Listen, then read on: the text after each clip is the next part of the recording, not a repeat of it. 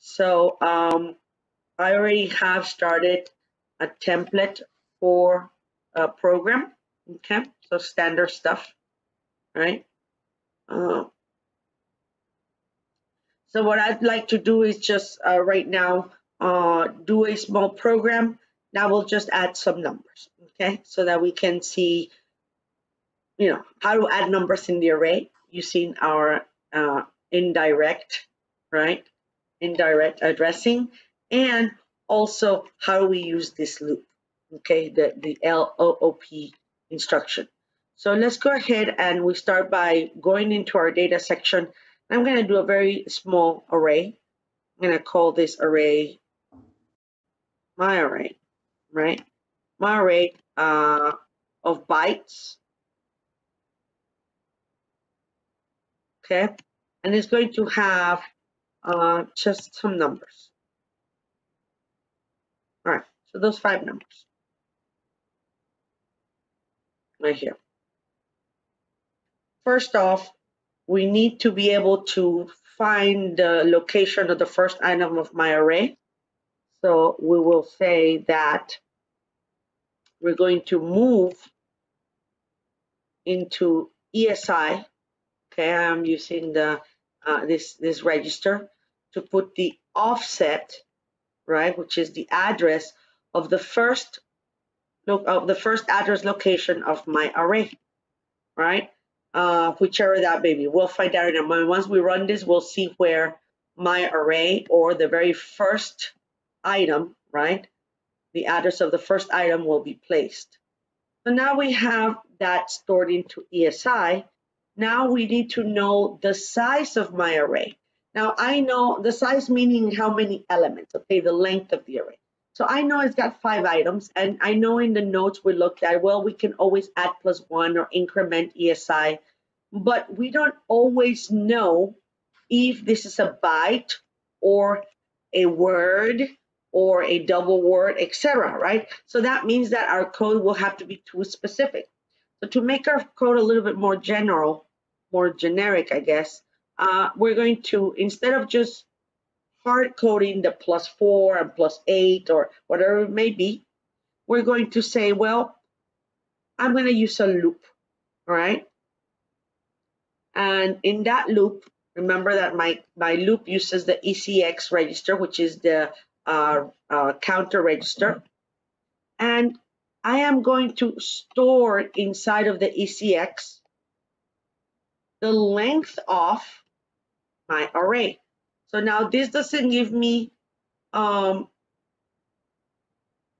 type it is. If it's a byte or a word, doesn't tell me how many times I'm going to be skipping, but it does give me that I have 5 items in my array. So that sets up my count, which is great. Now I am ready to start adding these numbers. So I am just going to create, if you remember the standard syntax, we said that we needed to have what's called a label, right?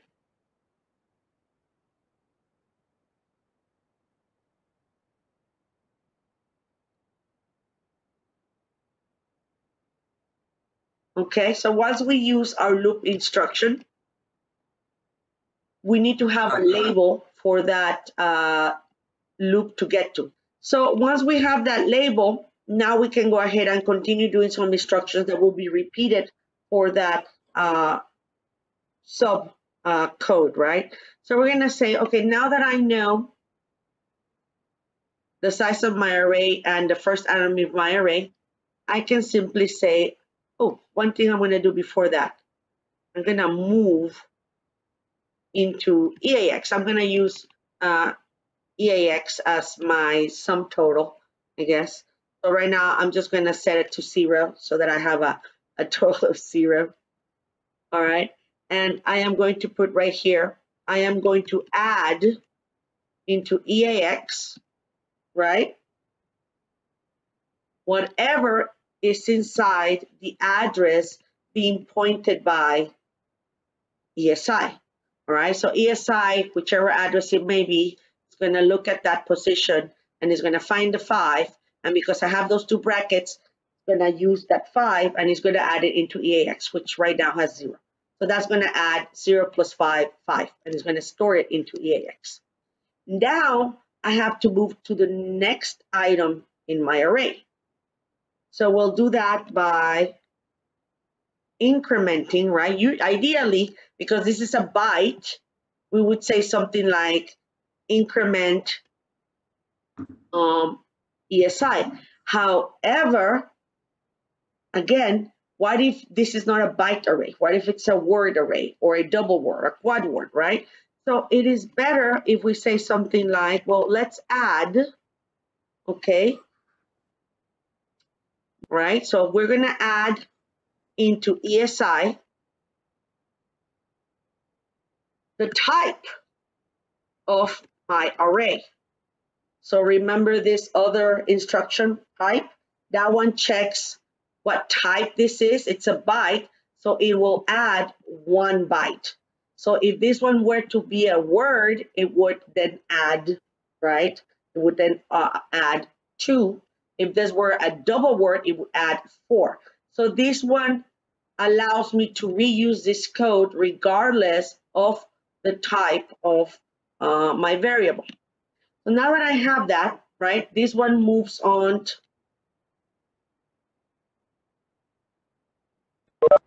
points, we'll say points to the next item in array, okay? So that points to the next item in the array, and now I'm ready to loop back up. So we're simply gonna have our loop, and we're gonna loop where? We're gonna loop back to top, okay? All right, once we're done, we can exit our exit, right? We're done, and we're gonna finish our procedure and then finish our program. All right, so I am going to go ahead and start my debugging here at my offset. So I'm gonna debug, start debugging F5, okay?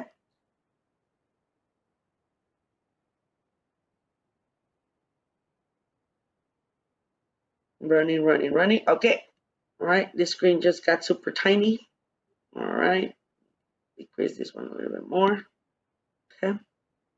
So up here, right now everything's empty. We're gonna see changes here in ESI, and we're gonna see changes on our ECX, right? And then of course on our EAX, all right? Okay, I'm also showing my flags, though I don't think I need the flags right now. So I am going to omit the flags just for a moment. All right, so let's start this. So I am going to step forward with F10. So now notice that ESI, so the location of my array, the first item in my array, it's at location 84000. All right. Now, if you want to look at all of the items in your array, remember that you go to your debug window, then go to Windows, and you can select memory. In memory, select memory 1, and that opens up all the memory locations available at this point. To find exactly where my array is, you enter the ampersand and then type my array, okay? The variable my array, and when you press enter, notice that it takes me right here. I know that's kind of small, but if you do it in your own screen, it says location 84000, and here we go. Here's the 5, here's the A, here's the F, right? So it's 5, 10, 15. Then we have 20, and we have 19, which is the 25. So if we go back to our registers, here's ESI at location 84000, which matches obviously right here, location 8400, which would be this right here, the very first item, okay? So if you need to check that, that's how we do that. Same thing for other, if you had other variables and you wanted to see where they were stored, then we would do the same thing.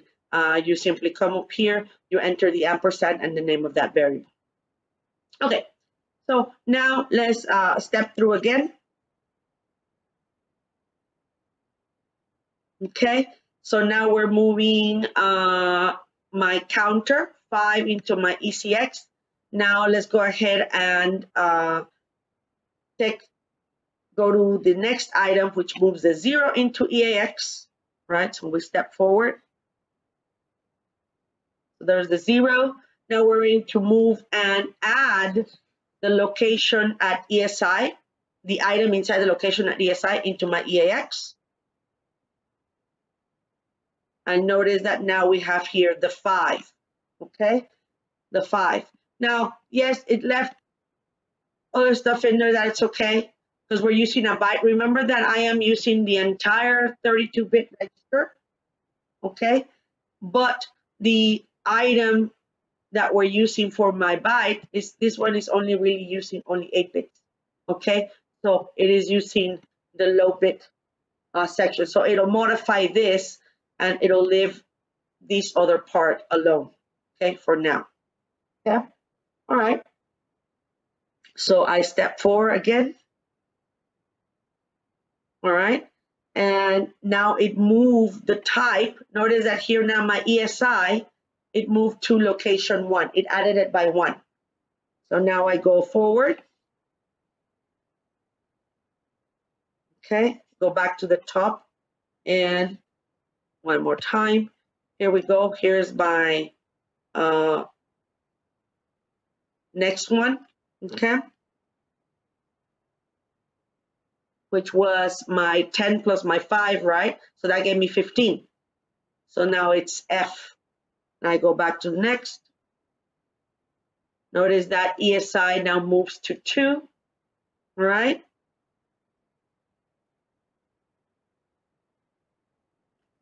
Sorry, because it takes me a little bit of time finding my F10. I'm in a laptop and numbers are tiny. All right, and we go back to the top. So we just continue.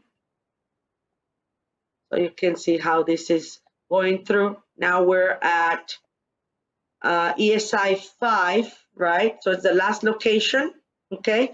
Notice that my ECX only has 1, so this is my last iteration. And now ECX got to 0, because remember for our loops, it goes from, I know we're used to C++ going from 0, 1, 2, 3, but here it goes from the highest number and it goes down to 0. So now notice that the next step that we're going to be using is invoking that Microsoft Windows exit process, returning 0 because there were no issues. And we're done. Okay, so let's modify just slightly my array so that my array now uses the word, just so that we can see the difference on our right here, our type. Okay, I'll go much faster in this one.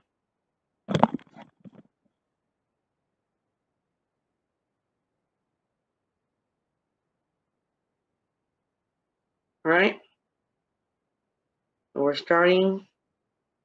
Let's move through this. Okay, so our offset is at 94,000. Okay.